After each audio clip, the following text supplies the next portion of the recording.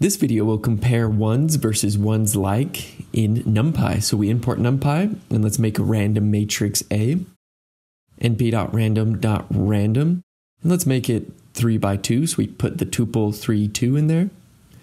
So that means 3 rows and 2 columns. So here we have 1, 2 columns, 1, 2, 3 rows. To do np.ones like, we need to reference another matrix, which is why we created A.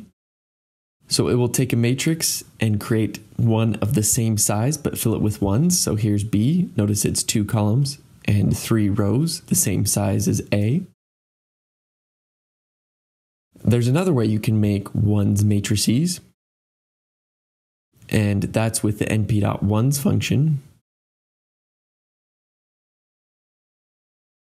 So let's make C np.ones. This, instead of taking another matrix, takes a tuple.